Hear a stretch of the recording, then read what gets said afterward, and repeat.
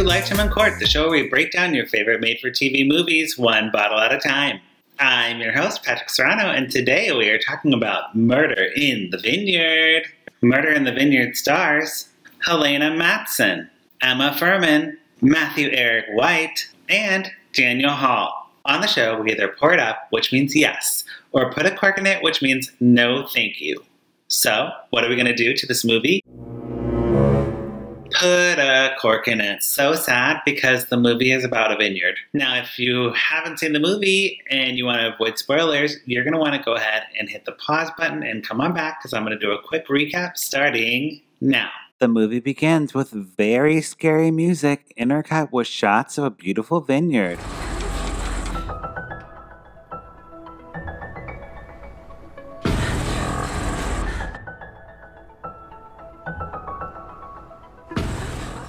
Honestly, what's the deal with this music? It's terrible.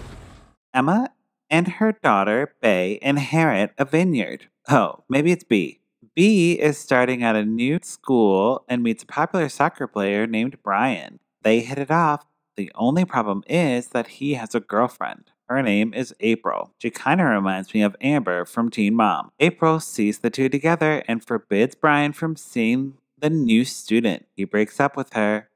And April starts a slam site with her friends, claiming B has a venereal disease. Emma is also dating an old flame named Luke. Helena Mattson plays Emma and is tragically underused in this movie.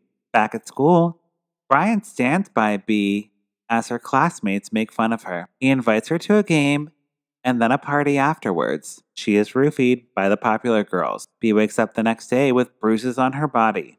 Emma disapproves of her daughter's choices and shames her for drinking. What?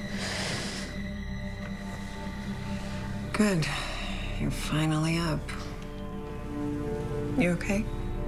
What happened? Bryan dropped you off. He and Luke had to help me get you up the stairs. More pictures surface of B and she is forced to show her mother. Emma calls the principal and a detective and has it out with them. The guidance counselor even tells Emma to, quote unquote, stay strong. I'm gonna get to the bottom of this, you hear me? I want you to stay strong. Don't let them get to you. Okay. Like, what is this advice? Emma screams at the detectives and decides to take matters into her own hands. She tries to get information from April, but April is murdered. Then she talks to Mac, a member of the soccer team, and realizes that he is the guy who roofied her daughter when she catches him trying to do the same to her. She excuses herself and finds her daughter tied up in a shed. Emma is attacked by Mac before she can save her daughter.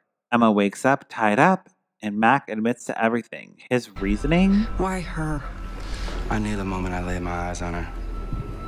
She's got that, I'm too good for the world kind of thing about her. B gets free and unties her mother.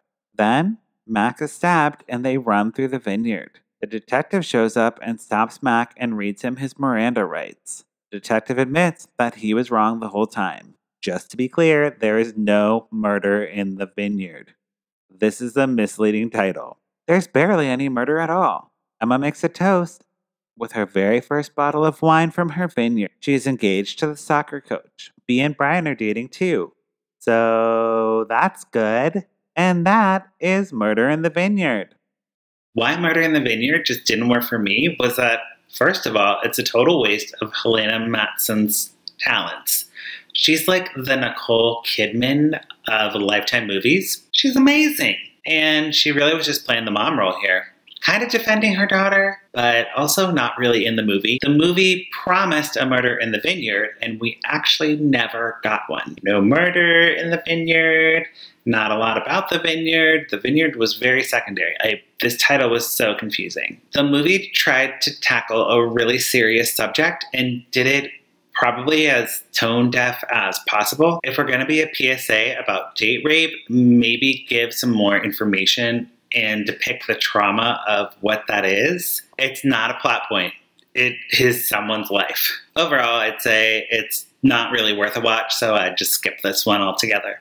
Now it is time for the Minority Report, the segment where we talk about representation in TV movies and why it matters. This movie did a good job at sprinkling in characters that were POC, so that's a P-L-U-S, a plus. He had Tracy, played by Kimberly Dooley, Juan, played by Randy Vasquez, Reese, played by, Reese, played by Mariah Wesley, and Jenny, played by Jada Iman Benjamin. So keep it up, Lifetime. Good job, you. And I think that wraps up today's episode. If you want more Lifetime Uncorked, you can listen to our podcast, also called Lifetime Uncorked, available wherever you get your podcasts. Check out our website. We got blog reviews, lifetimeuncorked.com. You can follow me at Patrick Mikal or the show at Lifetime Uncorked. Don't forget to like and subscribe this channel. Leave a comment below. We'd love hearing from you. I want to know what you thought about this movie or suggest a movie that we should cover in the future, because we watch these movies so you don't have to. But if you do, we'd love to hear from you. Don't forget to donate to the show. There's a coffee link, K-O-F-I-E, down below. Leave a $3 tip so I can keep getting more White Owl wine. Yeah, they're not a sponsor. Okay, I think that's it. Bye. Thanks. See you later. Bye. Bye-bye.